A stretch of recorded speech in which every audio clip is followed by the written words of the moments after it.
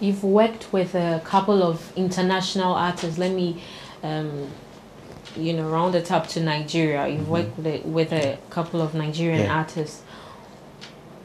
What's the difference between working with them and working with artists in our country? I say that there's no much differences, but the only differences is they believe in the business itself. But when it comes to musically, we all do the same thing. We have good producers, they have good producers. We have good artists, they have good artists. Good lyrics, good song, we all do the same thing. But when it comes to the business, now let's take it. How many times will you see a Ghanaian artist going to promote himself in Nigeria? Just one or two, maybe some of the A-listers are even.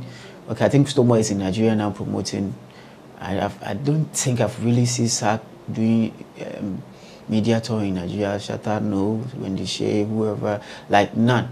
But you can see Yemi Alade will come here, Ice Prince coming, David will coming, Wizkid now even staying here, Burna Boy coming, Patoranking coming. Most of them, Umale will be here. So now if you let's say Kidi Kwame Oji are there, Omale also came recently, but I don't think they have been there to do a media tour. But Omale was here to do a media tour. So those are the small differences. We are trying to be okay in where we are. We don't really want to go out there. But you see, that is where the money comes in. Everybody is crying of money, money. But the Nigeria guy will not mind. We just package some money, get some people to help him out, come here. The Nigerians have more friends in Ghana than we Ghanaians having friends in Nigeria. So right now, if Pato is coming, Garzy, I'm coming. Obi, what's up? Charlie, get me 10 interviews. It will be done.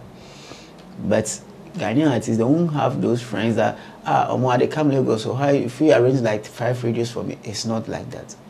So those are the problems that we are facing. If we push ourselves in other countries, they'll also be inviting us for shows. How many artists do they invite from Ghana to Nigeria to perform?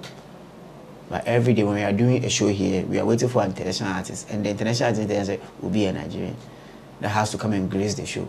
When we're a Ghanaian artist, will go and grace the show, close the show in Nigeria.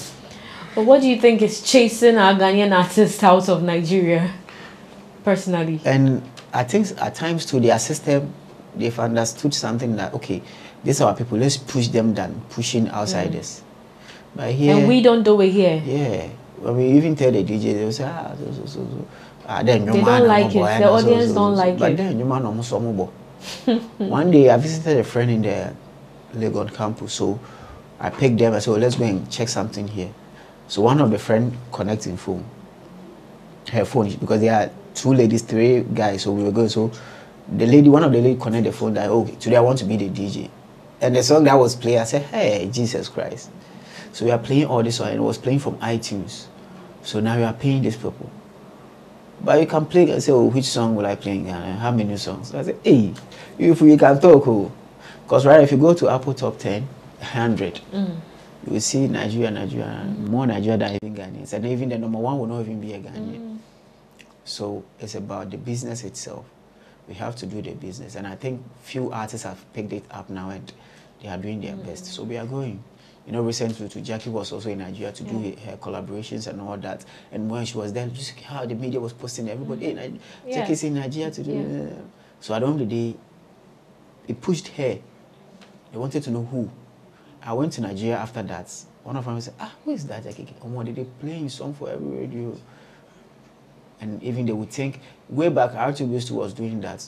And people even thought R2 were Nigerian artists because they were promoting themselves. They have some deal with some other companies there and they were pushing them there. And Becca too. Yeah, Becca too. I think from way back to VVIP, Forex for way back, it was crazy.